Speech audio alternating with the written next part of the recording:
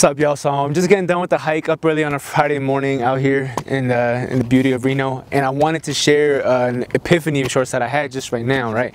So I'm getting done with my hike. I'm tired. It's been a long week. My muscles are sore. My brain is tired. All this stuff, right? But I'm getting done with this hike, and all I had on me was this water and like a little bit of a jar of peanut butter I brought from home, right? And so I didn't open this before I left home, but I brought it with me because I usually get hungry on my hikes. I'm a big dude. I need food, right?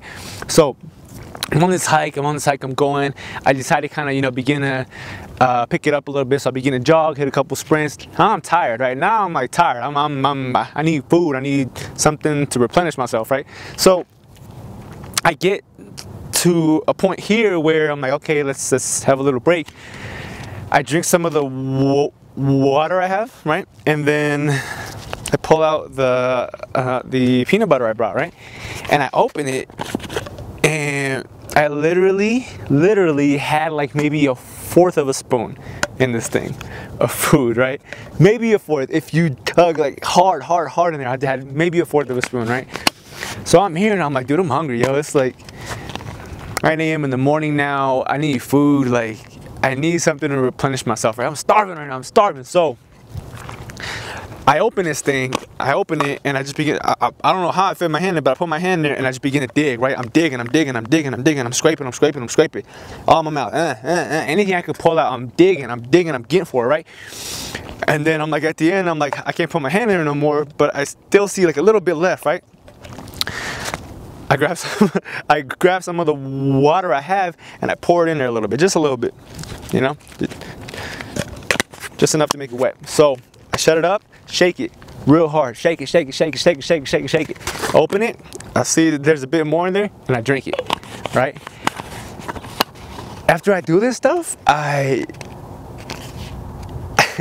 reflected, right? And I was like, well, I had some food in my system now, so I felt good, right? I reflected and I was like, man, would I have done that same thing if I was at home right now?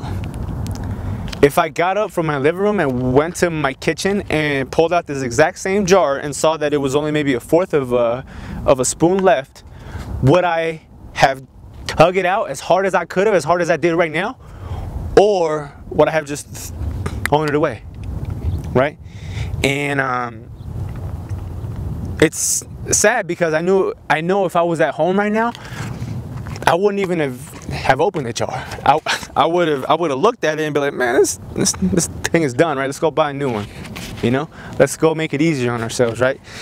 And I'm beginning to realize that this jar, this little bucket, it's a metaphor for everything that we encounter in our lives, yo. It's a metaphor for the opportunities we have, for the people we meet, for the interviews we have, for something that pops up in our life that's new, for these resources that we have in our lives, right? How many of us are truly emptying out the bucket with every opportunity we have?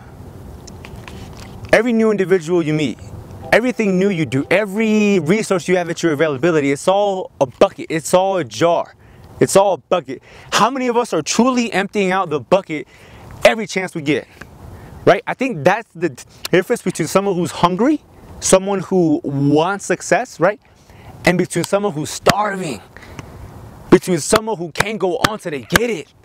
I think that's the difference, yo. And it's amazing to me because how many resources in our life are we looking at that we feel as if are inadequate?